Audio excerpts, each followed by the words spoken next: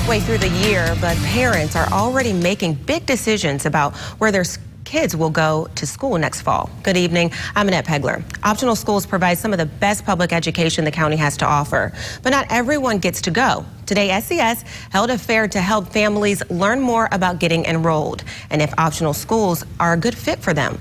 Local 24 News reporter Tish Clark has tonight's local education.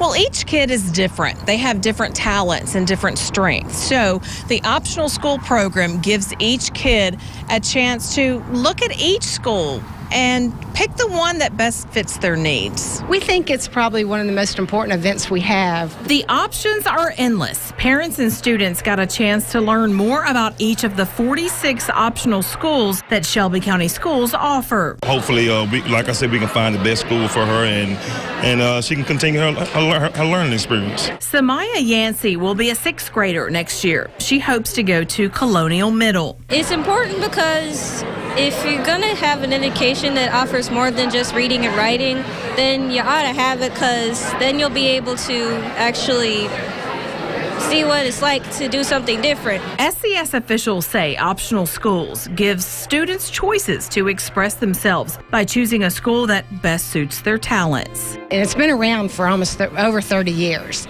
Making sure parents have choices and students have an opportunity to learn about different unique environments. It could be based on a college curriculum that they already start in high school. They can graduate and have 32 hours and start as a sophomore. I mean, it's amazing. The online application process begins at 10 a.m.